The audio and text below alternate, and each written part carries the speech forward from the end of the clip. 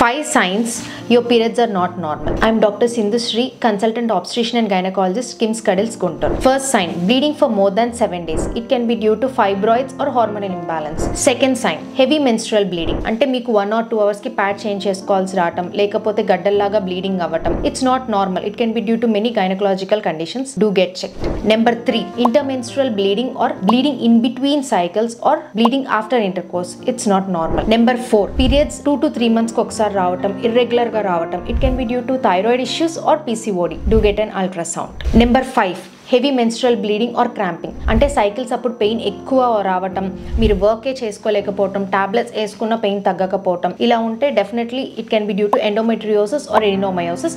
Do get a scan done. So take a note, normal cycles are a sign of good health. Never ignore your cycles nor your health. Thank you.